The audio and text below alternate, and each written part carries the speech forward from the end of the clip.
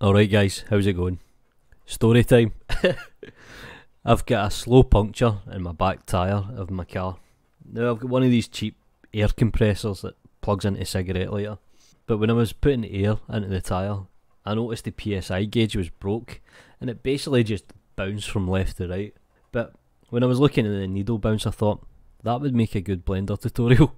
So here we are. So in short, we're just going to use the noise modifier in the graph editor.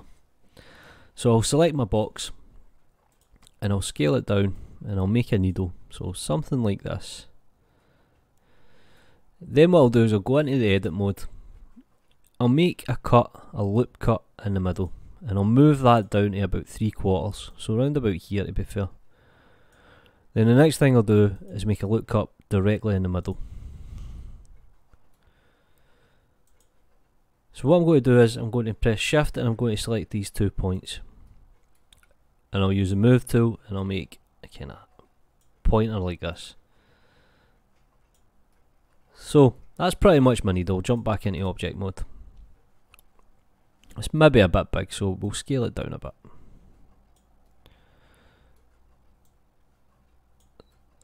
Something like that. Now the reason I made the cut down here was, if you press Z and go into wireframe, I essentially want it to rotate around this cut. So what I'm going to do is I'm going to move this right up to the origin. And then I'm going to set my origin to 3D cursor. So I'll press Z and I'll go back into solid mode. So just to check the 3D cursors bang in the origin, what you can do is you can press the N key, bring up the properties and go to view. And the 3D cursor location's bang on 0, so that's perfect. So I'll select the object, I'll go to Object, Set Transform, Origin to 3D Cursor. So this means, in theory, we can rotate around this point. So my needle was pretty much doing this. And I thought, okay, let's make a tutorial out of this. So I'm going to use the graph editor and I'm going to use the noise channel to replicate this. Because keyframing it, yeah, it can be done. So the needle goes to about 70 degrees this direction and 70 degrees this direction. It never centres on 90 here. So what I'll do is I'll just quickly set a keyframe on 0. Then I'll come into the graph editor. Now if you've not seen my last video, shows you how to set up the workspace. I'll select the object just to make sure. I'll bring down the object transform and you can see here, see rotation. So how can we get this to animate?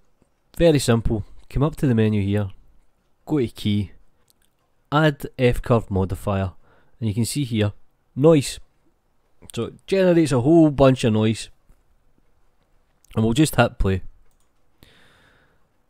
So it was kinda doing this, but it was a bit more extreme. So what we can do in the graph editor, if you bring up the properties by pressing the N key, you can see the modifiers tab here.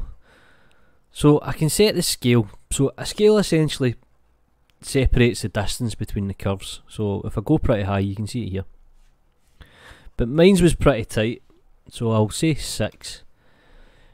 Now the strength, so I already know that it's a 70 degree angle, so I can put the strength up and it should work in the negative and the positive.